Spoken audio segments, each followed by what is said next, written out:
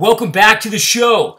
You're listening to GSD Podcast. Today, we got part dos.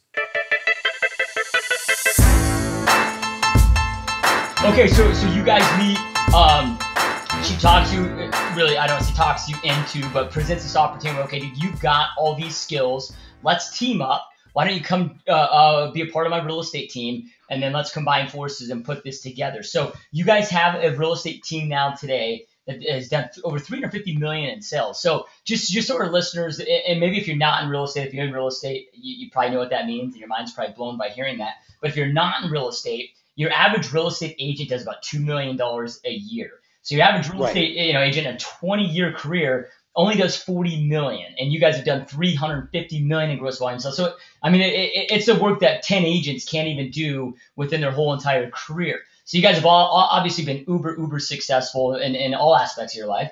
Not saying that it hasn't been easy. I mean, again, we all have those lows, and but that's what really defines us, right? So let's kind of talk about that. Like you guys, what does your real estate team look like today? What are you guys doing that's crushing it?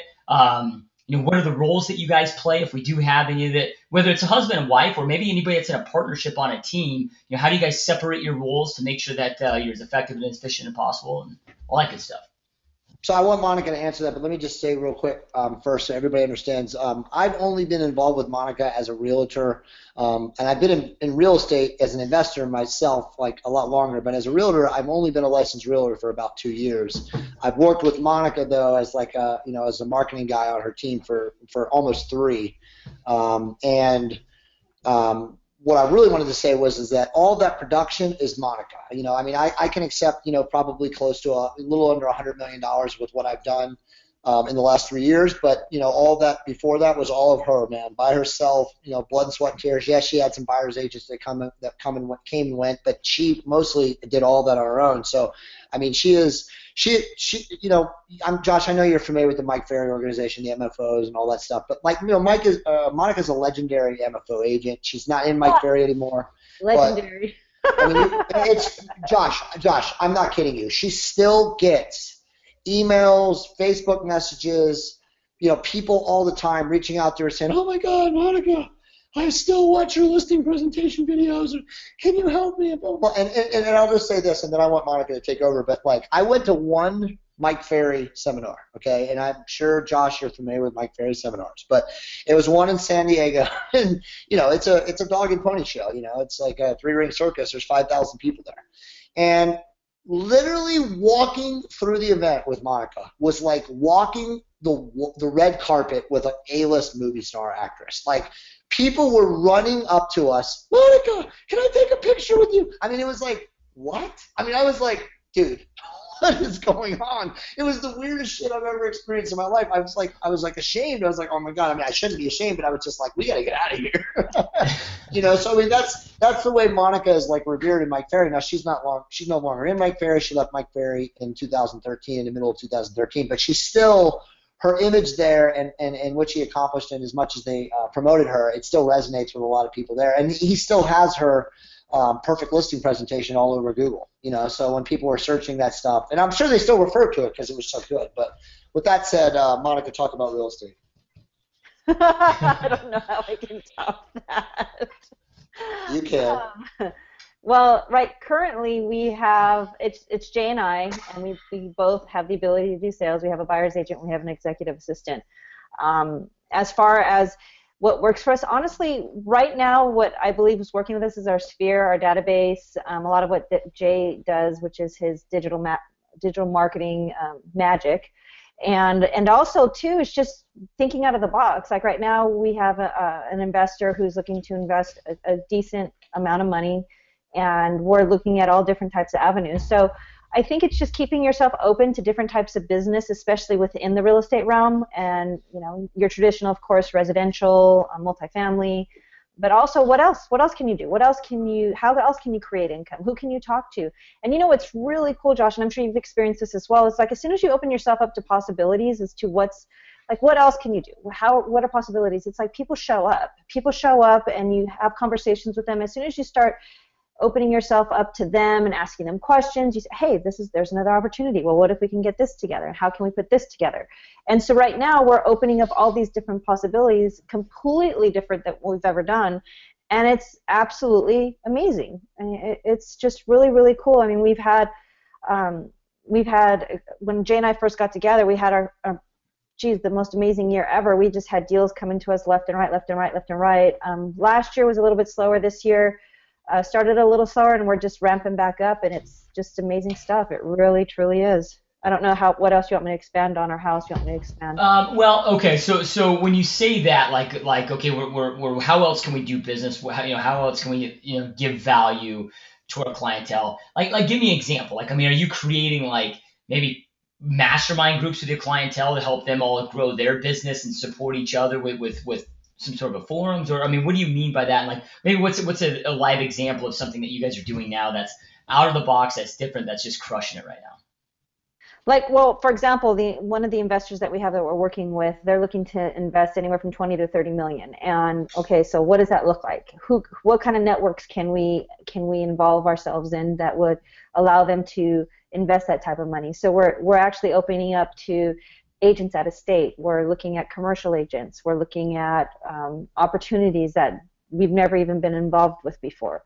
And this is a completely different realm, and we don't normally do this. We normally single family, multifamily, and that's it. And so this is putting us in front of other people that, like, for example, we put them into brand new duplexes in South Los Angeles with one of the big time guys out there in South LA. He's actually the biggest multifamily guy in the United States. Yeah, and that opened up another different type of relationship there. So what's really cool is that it's almost like I had one of my coaches tell me this one time, and it always stuck with me. She's like, I remember at the beginning I was like, God, I don't know how to expand my business, and I'm really working hard, but I was door knocking nonstop, and I was calling on the phones, and I felt like I kept hitting a wall. I'm like, I don't know what else I can do. I feel like I got my kids, I got this, how much more time can I invest in this? And she's like, look, Monica, this is what we got to do. Da, da, da, da. And then she goes, I want you to think of it this way. When you stretch a rubber band, what happens? And I'm like, well, I don't know. It breaks. And she goes, no. She goes, you stretch it, and it never goes back to its original size. So right now, you're just stretching yourself. It's a little uncomfortable because you're stretching, but you're never going to be that same person that you once were. So allow yourself to learn, allow yourself to grow, and you'll get through it. And so that's what I think about whenever I'm like having these moments of like, okay, well, what else? How can we do this? And I'm stressed or whatever it is. It's like I'm just growing more. That's all. And so we're growing in different ways. Like with this investor, we're talking to completely different people, and just opening up different avenues. It's pretty cool. Yeah, no, it's smart, right? You leverage those relationships and I did that with the hedge fund. When hedge funds were huge, 3-4 years ago, I had just connected amazing relationships with these hedge fund managers. So then I would set them up with other teams in other states, and I would train them, train the agents of the process and how to do it, whatever. And then I would just, collect 10%, right? Like not even a full referral fee. I'd make it so good where it's worth it for them. But you're just collecting 50, 60 checks at 10% every single month coming in, and it can be pretty mind-blowing. I'm not licensed in the States anyway, so it wasn't. Exactly. So it's pretty cool. No, Yeah. I love that out of the box thinking. So let's talk real quickly, and then we'll kind of get out of business because I really want to talk about some of the other stuff you guys got going on, which is pretty awesome. So you've done 350 million in sales, dude. You've got a huge past client database. Like so you said, okay, your past client referrals are big. Well, most people that at least are maybe real estate related or maybe on this call, whether they're not in real estate, but they might be a new entrepreneur that maybe doesn't have that big database. Outside of that, that's killing it. What is killing it for new business for you guys right now? Is there anything, whether it is incorporating maybe some of the digital marketing, maybe it's Facebook ads, whatever, like what is for brand new business coming in, something you guys are doing right now that's slaying it? You go ahead, Jay. So I'll answer that. That's a great question, Josh. I really wish I had a perfect answer for it. But my take, and I think you and I talked a little bit about this before when you and I spoke a couple weeks back, is that the market is about to shift seismically. And what I mean by that is that, again, this is for the real estate world, but it really applies to entrepreneurs and startups and everything. But the millennial, and you know this, the millennial generation is a generation of people that truly value online reputation. They truly value, how you look and appear online. And when you compare or contrast that with, let's say, baby boomers, right, which still control the majority of the purse strings in North America, and yes, they're becoming a little bit more sophisticated and more digitally aware, but they don't trust the internet, okay? They trust their friends, they trust their family, they trust relatives. So those people, when they look, to get a realtor or to, seek real estate investment advice or whatever, they usually go into their family networks. Whereas the millennial generation is more reliant or more able to just go online and start searching, right? So to answer the question, we're getting and seeing, and again, I track all of this, a lot more business from Yelp, okay, and not just Yelp. But Google, so how does your online reputation look? So if you're a beginning agent, realtor, even have a brand new business, you're just an entrepreneur, you own a restaurant, whatever, it is absolutely imperative that you focus your energies and your efforts on developing and cultivating a 5-star online reputation.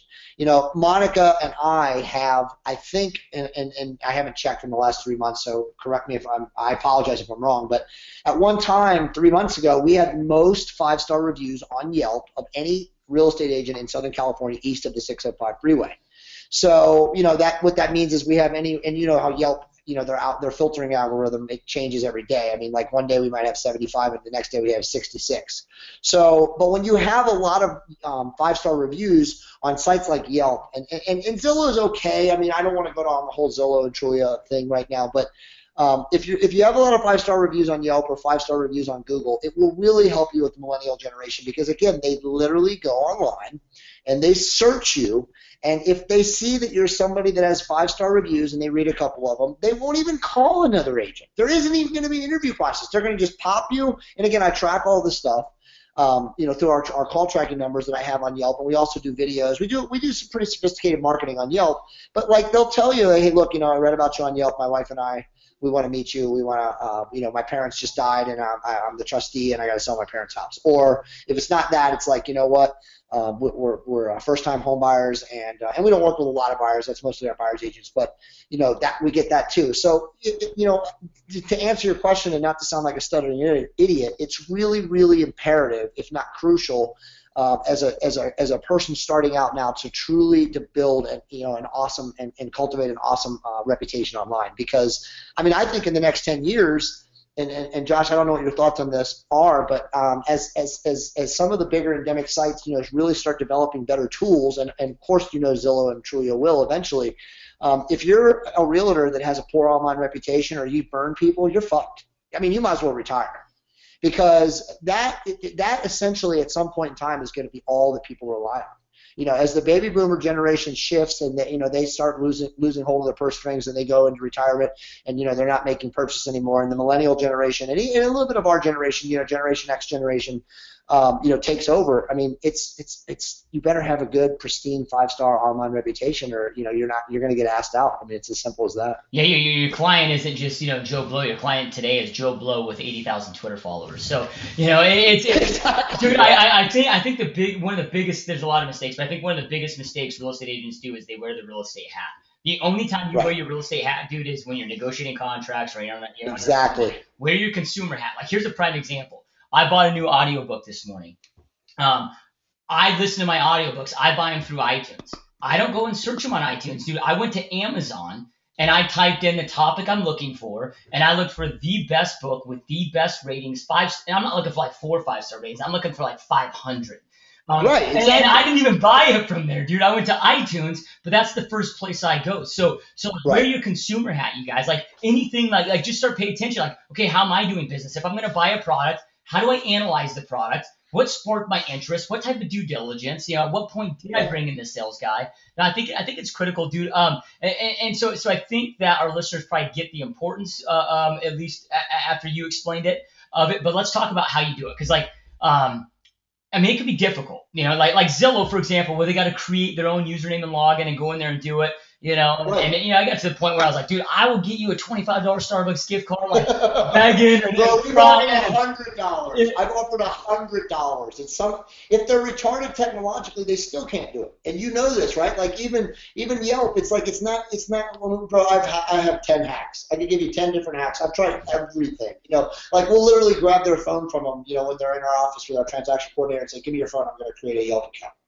You know what I mean? It's literally like download the app to their phone. So is that what you do, like to be successful with it? Like, are you at the closing table and like, hey, dude, you're probably not calling your client dude, but you're like, hey, I need this, and here's why. Let's do it right here before you leave. They're closing. They're probably excited. They're going to get busy with moving and doing it. Is that how you're successful with them? I mean, do you like is there a point where you systematically go after them in your business and just kind of tell us what that looks like? If there is one. Yeah, I mean, that's a great question. That's happened a couple of times, but no, I mean, we have, productized and systematizes it from a standpoint of like, it's literally our executive assistant's job. When a transaction starts, we find out, if they've ever written right away. We find out if they've ever, if they're a Yelper, as quote unquote, or if they, leave reviews on Zillow or also on Google. Those are the three that are primary. And then if they haven't, that's part of her process is literally like making sure that they set up an account, because, the last thing you can do in getting a review from somebody at the end of the transaction is to ask them at the end and they haven't had an account set up, because we both know that that's when Zillow and Yelp and all the other sites will filter you, because they know, they call it a rave, right? It's somebody, they had a happy service, even if they didn't, and they come on and they say, Jay and Monica are the greatest things since sliced bread, blah, blah, blah, 5 stars, and then boom, within two or 3 days, the Google algorithm filters it and says, this is a rave, it's probably bogus, it pulls it off, And what people don't understand is that once you're filtered, dude, you're done. There's no value there, and again, I'm not going to get into Yelp being the mafia and blah, blah, blah, blah, but, at the end of the day, it's absolutely imperative, however you figure out how to do it, and it's clearly, as you said, Josh, using the power of technology and leveraging it and building it into your systems, you've got to get reviews from people. You cannot possibly afford to not have a happy customer not leave you a review. And again, where do you leave the reviews? To me, the reviews have to be on Yelp, they have to be on Zillow, and they have to be on Google. There's companies, I use a company called Bird Eye. I mean, I don't want to make this call like you and me geeking out and talking all these different technologies. They're out there. But Bird Eye is awesome because they build you a Google indexable site of all of your reviews. They compile all your reviews. They take Yelp, they take Google, they take Zillow, they take Trulia, they take all the little bullshit sites, like if somebody went and rated you on Yellow Pages or White Pages or White Spark or any of those things, and they compile them all. And the beauty of what their technology is that as they compile reviews, that site that they build, they trick, Google's meta tags, and so the site actually builds momentum and actually indexes. So now if somebody Google searches, the Monica Diaz team or Monica Diaz or Jay Campbell or whatever, there's a very, very good chance that site that they've built is on page 1 if it's anything to do with reviews.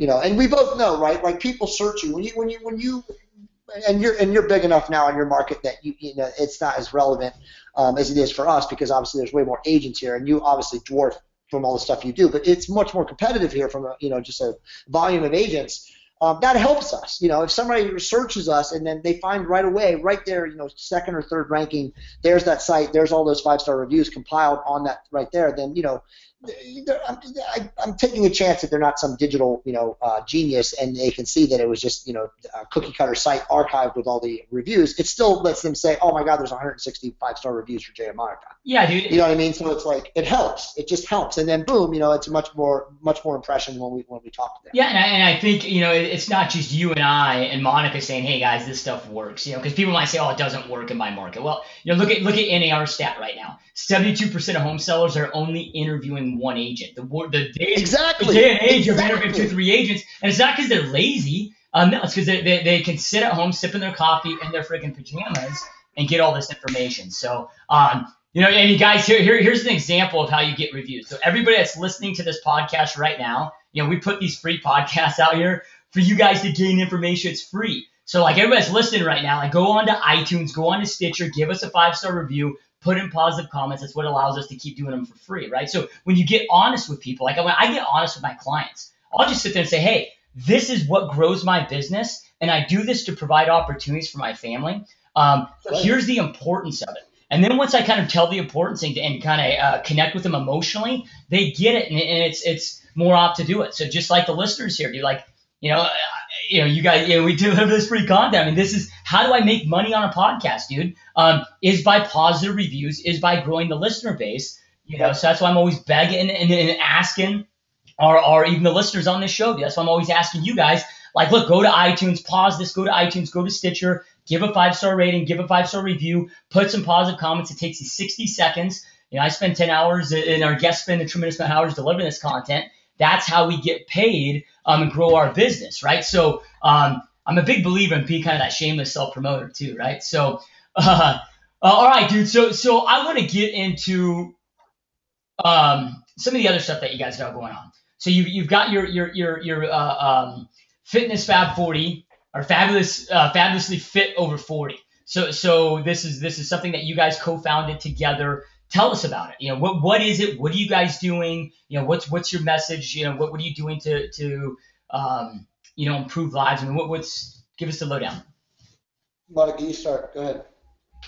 Well, what we did with Fabulously Fit Over 40, what our goal is to help people, and actually it's not necessarily geared. I know that the name says over 40, Fabulously Fit Over 40, but it's really geared towards anybody who's looking to improve their health and fitness and vitality. It's for people who truly want to learn the proper forms of training, diet, nutrition, mindset. It's very much all-encompassing, and it's opened up doors to many other different sources as well, like S.O.A.R. We're doing a lot. I'm not kidding you. There's so much involved. You got to Google fabfitover40.com. There's so much information in there, and we're able to help so many types of people. Anybody can go on there. There's a slew of information there.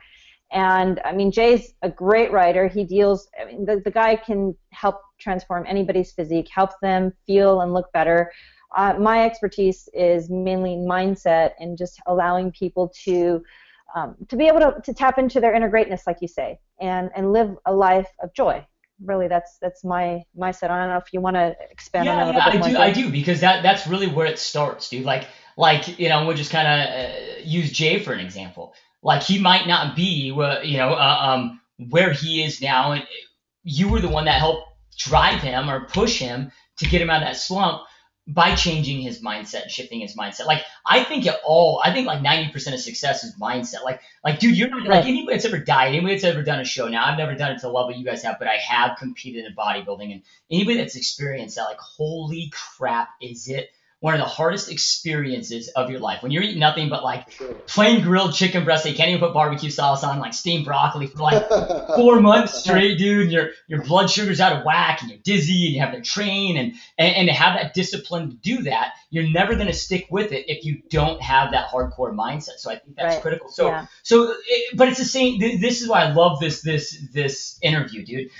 because it's all the same. Like, what makes you guys so uber successful in your business is the same elements that make you uber successful in your health. I mean, it's all the same, So what are some of those things that you do, maybe like in Jay's case or somebody else that's just struggled, and they pull out which is a total freaking cop out, but the card of, oh, I just lack the personal self-discipline.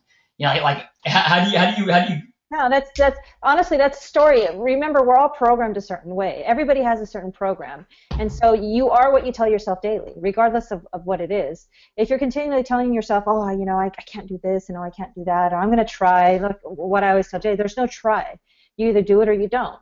And if somebody says they want to be healthy, quote unquote, then they're going to do the things that are necessary. And if they're not, you can tell just by on their actions, and even how they speak to you. I can speak to somebody and tell them almost automatically if they're going to do what we ask them to do, because you can tell by people's responses. I could have a 5-minute conversation with somebody and more or less, okay, well, this is where your issue is, blank, blank, blank, blank, blank.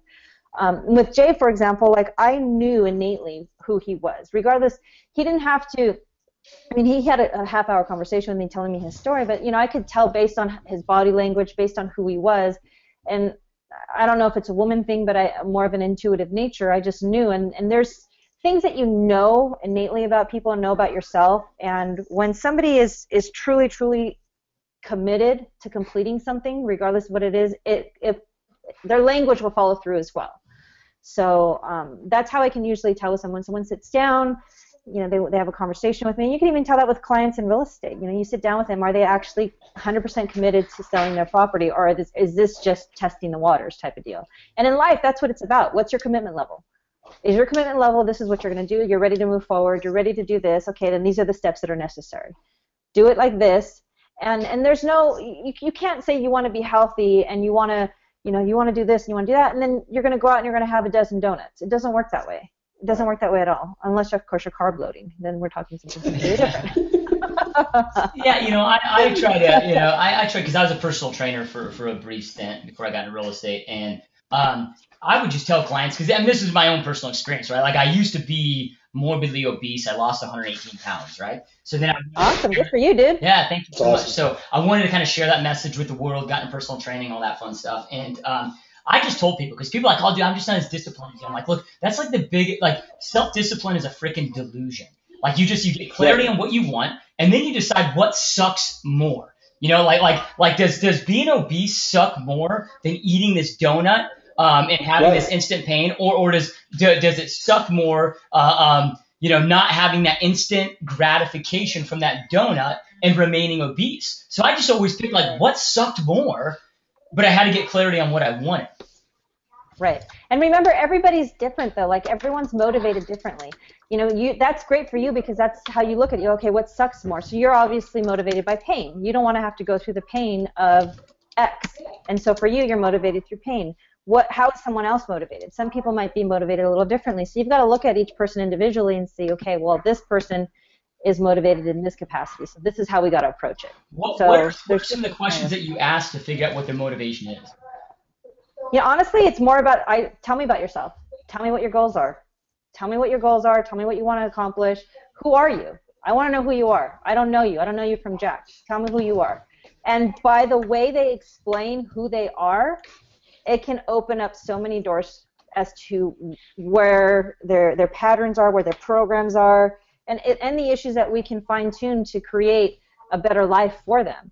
Because, like you said, I honestly believe, this is what I explained to Jay when him and I first started getting together, and he was in amazing shape back then, and I used, we would have conversations about people in the fitness industry, and the way I see it is it's great, it's fabulous to look in shape, but what good is that if you don't feel like you're complete inside? You look at yourself and you think you look like crap. What good is that? It doesn't make any sense to me. It makes more sense to me to be happy, to be filled with joy, and then work from that capacity and say, okay, well, this is how I'm going to transform my external, aesthetic look. Yep. Love it. So, Jay, so dude, you're also, you write for Iron Man magazine, you write for this, you're a brilliant writer, you know your shit, dude. You're one of the best guys, best-selling author, probably the most knowledgeable guys in TRT, and hopefully I said that right. Yeah, you did. What is TRT? What are you doing with that? I know you teamed up with Dr. Osborne recently, and you guys are kind of going on this new journey as well with this and educating the public. So educate me, educate our listeners on kind of what that is, what you're doing, what your book's about. Yeah, absolutely. So real quick first, I'm not a best-selling author, but I will be, right, Monica? I believe so. From everyone who's actually read the book, it would be hard to imagine that isn't the case. But just as a correction, I have actually been involved in a couple of books that in the past as kind of a not quote unquote not using my name, but as a ghostwriter involved in books that were best-selling. So you're technically right. I've literally been writing since I was 21 years old. I, along with my buddy, my really good friend, who's ultimately going to be involved in the TRT book, Mike Cernovich of DangerInPlay.com, and his site is very, very famous. If you're not familiar with it, I definitely challenge you to start reading it. It's an awesome site. It's a mindset site. It's mostly for men, but his message is pretty awesome. Him and I started about a year and a half ago a podcast on testosterone replacement therapy, aka TRT. Testosterone replacement therapy, to give you a brief history, is been ongoing. There have been men that have written books, mostly doctoral type level stuff, in the last 15 years. The first book that was written on testosterone was called the Testosterone Syndrome, and then the second version was the Testosterone Solution by a doctor by the name of Eugene Shippen. And he wrote that book, I think, I don't want to misquote, but I think it was like in the early 90s. And anybody that was using testosterone replacement therapy under the care of a good physician in the early 90s was very, very slim. Okay, that was very, very unlikely. Other than Dr. Shippen, there were very few doctors around the world that were qualified or even capable of writing a script for testosterone. So what's happened in the last 5 years, and I use the last 5 years because that's when it's really become in vogue in America especially, is that low testosterone has become observed clinically in the DSM and also in the endocrinology, the textbook for endocrinology, which is really what governs all the male symptoms of aging.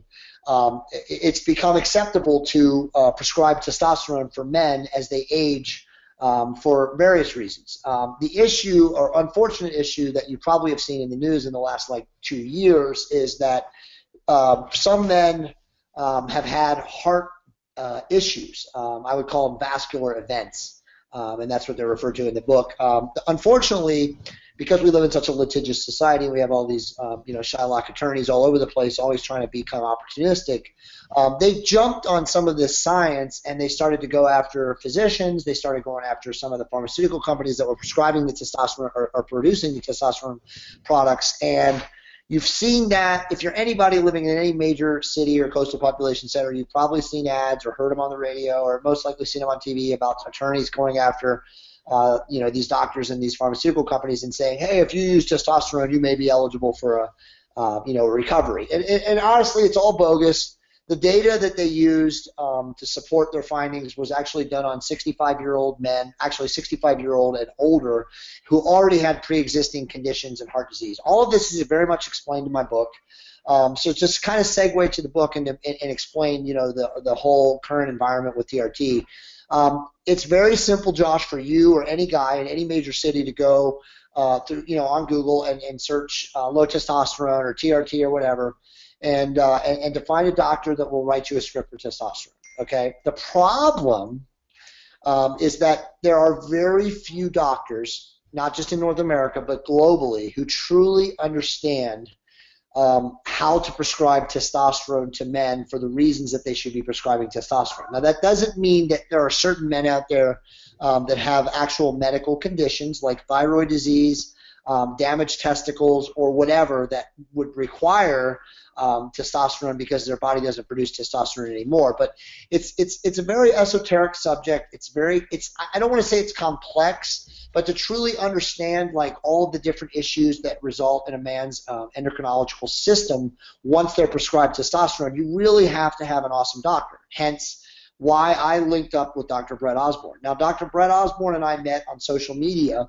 about 19 months ago, and he had just published his book, Get Serious, which I recommend all of your readers. I don't care who they are, realtors, entrepreneurs, health and fitness people. It is literally, and Monica can attest to this, it's one of the most amazing books that's ever been written on health and fitness. It literally is. It's so good that it's sad that it's not publicized and it's not bigger. It should be a bestseller. If it was marketed correctly on the internet, he marketed it traditionally, and he and I could debate, his marketing tactics when he marketed it, but it still sells. Monica and I have sold him thousands of books, from our website. But it's an amazing book. It's something that every person should have on their coffee table who's committed to living a life, of being fit and full of vigor and energy, because it's just an amazing book. So, but once I read that book, I just started reaching out to him through social media, and I said, hey, look, I'm actually writing a book on testosterone replacement therapy. I'm not a doctor, but I've been a patient of testosterone replacement therapy with certain select doctors for almost 14 years. I have a really, my background is in molecular biology and endocrinology in college, so I'm technically like a doctor. I just don't have a medical license or a medical degree, and I'm writing this book, and would you be interested in helping me out? Now, normally, Josh, when I send that kind of message to doctors, they run, 250 miles an hour away from me because I'm not a doctor, and very, very rarely will you find a doctor that wants to get in bed with somebody who's not a doctor because, they immediately start, thinking, oh, God, there's risks because he's not a doctor and I don't want him to say something that he's not allowed to say. Because Unfortunately, or fortunately, depending on your perspective, the FDA and the DEA, they look at doctors with a lot of scrutiny who are prescribing testosterone. But so the issue is that the DEA and the FDA really looks at doctors with a lot of scrutiny when they start prescribing testosterone. So again, back to the whole subject of, me reaching out to doctors, very, very rarely do they get back to me. Well, Dr. Osborne was completely different. I mean, like literally from me reaching out to him on Twitter, within 1 hour he got back to me and sent me this awesome professional email, and he said, Jay, we don't know each other, but you sound like a guy that I would definitely be interested in. Because he obviously started reading my site. He started researching me. He did his homework. He started searching me, right, like we were talking about in real estate. And he did his homework, and he found out who I was, and he obviously saw a lot of my articles that have been indexed across the web. And he was, very professional. And he said, I would love to talk to you about that. So long story short, here we are. I think 17 months later, I'm actually his patient. Monica is also his patient from an anti-aging standpoint. And he and I started writing the book on TRT, like hardcore. When was it, Monica? Like June of last year? Yeah. I think it was about June. Josh, we were really officially finished with the book by November. We submitted for legal review with like one of the highest level performance enhancement slash testosterone replacement therapy attorneys in the world. His name is Dr. Rick. He's actually a doctor himself, Rick Collins. And he wrote me back a really interesting email. This was back in November of last year, saying, look, I can't give you a legal review. Your subject is a very hot button subject. It's looked at by not only the FDA but the DEA. It's a lightning rod of scrutiny, So I can't, in all honesty, offer you a firm legal review telling you that you'd be free from any kind of legal jeopardy if they wanted to look into you. So it really scared both me and Dr. Osborne. And so we said, you know what, we got to put this book on hiatus right now. We got to figure out another strategy, because if we publish this book and it creates it ruffles a bunch of feathers, in Congress or somewhere in the FDA, because the way it works with testosterone, and really it's a whole other subject for a whole other podcast, but the Urology Board of America, like all the urologists, have a huge lobby inside Capitol Hill for testosterone, because they were the guys that first started like 6 or 7 years ago prescribing it in their practices, because honestly, Josh, it's a revenue stream for them. Now, unfortunately, urologists don't know jack shit about testosterone for the most part. I'm not saying that all of them. There's always good doctors everywhere. But the average urologist doesn't know jack shit about testosterone.